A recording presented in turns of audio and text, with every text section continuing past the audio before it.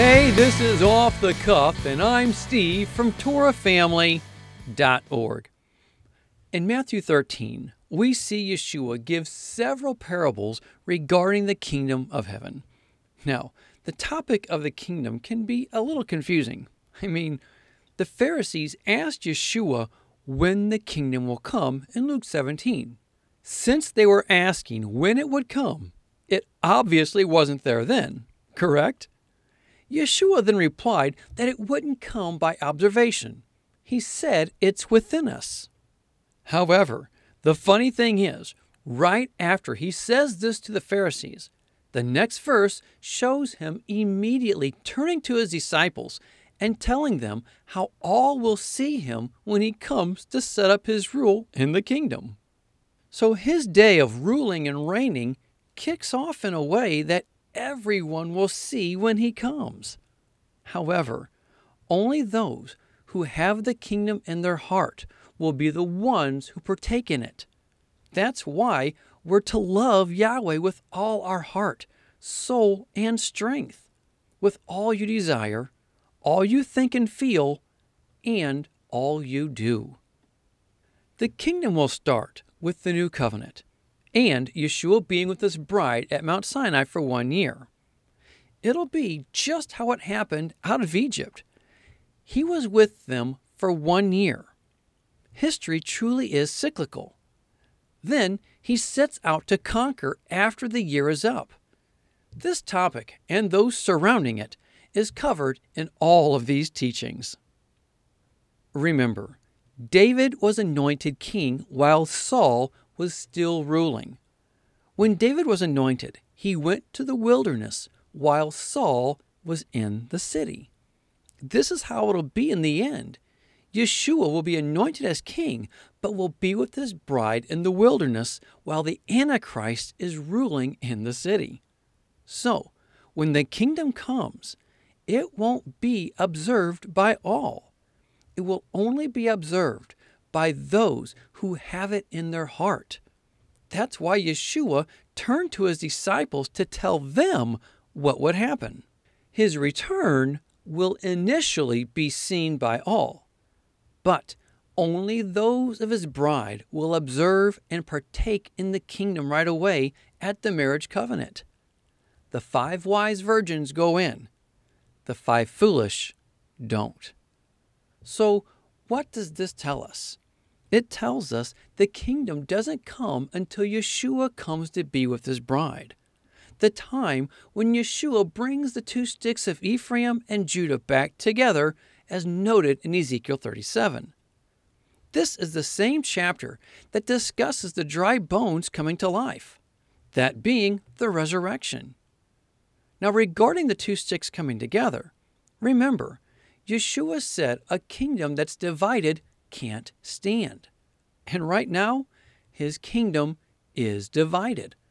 The northern and southern kingdom have never come back together since they split under Jeroboam after Solomon. But when he comes to be with his bride for 1 year, he unites the kingdom back together. Thus, the 144,000, bringing all 12 tribes back together under him. And as noted in our Church of Philadelphia teaching, the 144,000 are the army that rides with Yeshua. Please notice that Ezekiel said the dry bones that was resurrected was a vast army. And they are noted as the whole house of Israel. Thus, all 12 tribes are represented together as one again. The 144,000 are the first fruits of the kingdom coming back together, the beginning of the whole kingdom being united together again.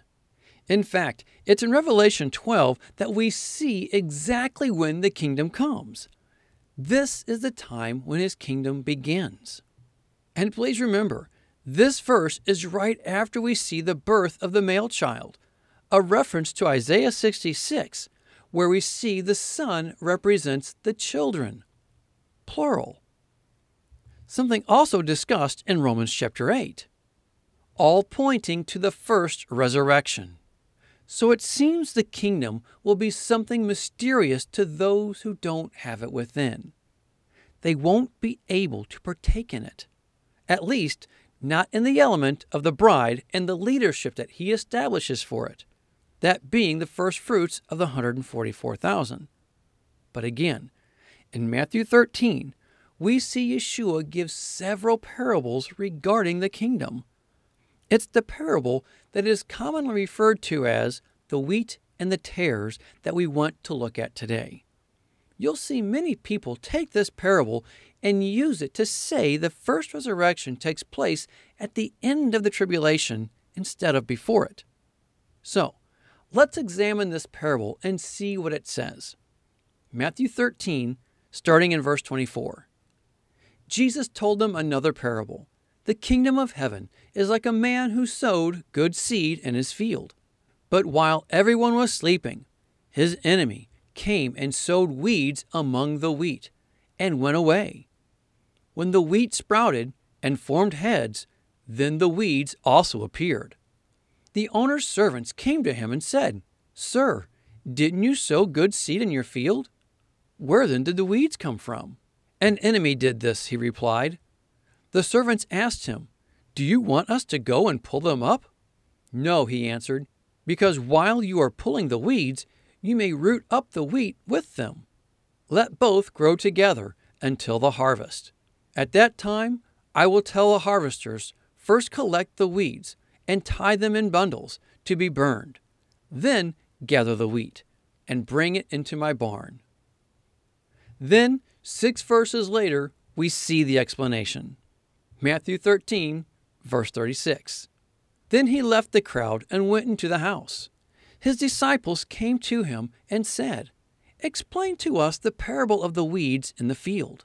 He answered, "The one who sowed the good seed is the Son of Man. The field is the world, and the good seed stands for the sons of the kingdom. The weeds are the sons of the evil one, and the enemy who sows them is the devil. The harvest is the end of the age, and the harvesters are the angels. As the weeds are pulled up and burned in the fire, so it will be at the end of the age. The Son of Man will send out his angels, and they will weed out of his kingdom everything that causes sin and all who do evil. They will throw them into the fiery furnace, where there will be weeping and gnashing of teeth. Then the righteous will shine like the sun in the kingdom of their Father. He who has ears, let him hear." This parable is discussing the removal of all who don't choose to follow the ways of Yahweh in the kingdom. It even says in verse 41 that Yeshua sends angels to weed out of his kingdom all who sin and do evil. And remember, 1 John 3:4 tells us that sin is breaking God's eternal law. And to understand just who Yahweh considers evil, please see our teaching, Evil People. But the point here is that they are weeding out of the kingdom. So this isn't discussing an event at the beginning of Yeshua's reign or an event before his reign begins. It's discussing what happens at the end of the millennium. He let the weeds grow together with the wheat during his reign in the kingdom. So, will there be sin and people who disobey during the millennium? During his kingdom reign? Yes. Not nearly what we see today, but it'll be there. This is seen in Ezekiel 14. These people will sin because of their own willful disobedience. However, all will have their time of temptation when Satan is loosed at the end of the millennium. While it's hard to imagine, the scriptures seem to imply there will be many who will be deceived by him. This is at the end of the millennium, the time when Yeshua cleans out his kingdom of all who choose to practice evil. There are some who tried to apply this Gog and Magog in Revelation 20 to that which is in Ezekiel 39. However, Ezekiel 39 shows a battle takes place, and people will use their weapons as fuel for 7 years after this battle. and it shows that all the dead bodies will be buried. But when we look at Revelation 20, there's no battle here, and no one is buried. It simply says that fire comes down from heaven and devours them all. This implies that Gog is a title, like president, and not a name. This is important to note because the prophet Hosea shows there will be no more war after the Battle of Armageddon. But it's in these verses of Revelation chapter 20 that we see what Yeshua was talking about in Matthew 13. Let's read verses 40 through 43 again. As the weeds are pulled up and burned in the fire, so it will be at the end of the age. The Son of Man will send out his angels, and they will weed out of his kingdom everything that causes sin and all who do evil. They will throw them into the fiery furnace, where there will be weeping and gnashing of teeth. The righteous will shine like the sun in the kingdom of their Father. He who has ears, let him hear. So here we see the weeds are pulled up at the end. So what's the parallel? Satan goes and deceives the many. They rebel and are then removed. They come together against Yeshua at Jerusalem. Then they're consumed by the fire from heaven and sent to hell. After that will be the second resurrection just before the great white throne judgment, as noted in Revelation 20, verses 11 through 15.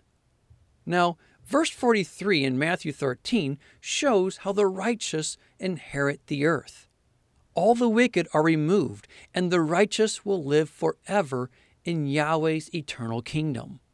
This is exactly what takes place in Revelation 21 with the new heavens and new earth. When discussing how the evil one plants the weeds, the question often comes up, how can the evil one plant the weeds when he's locked away? But it must be understood that it doesn't say when he plants them. There will be many who survive the tribulation and enter the kingdom age through the second Exodus, as noted in Isaiah 66. While most will be believers, there's nothing to say that they all will be. Actually, this will be a time very similar to when the Hebrews left Egypt. There were many others who left Egypt to go to the Promised Land with them. So it could be the exact same at the end of the tribulation, at the time of the second Exodus, giving more reason to see how history is indeed cyclical. The bottom line is, this parable of the wheat and the tares is one that describes what takes place at the end of the millennium. It's not an event that takes place before it. Well, that's all I have. Think about it. Pray about it. But more than anything, be a doer of the word and not a hearer only. Until next time, Shalom.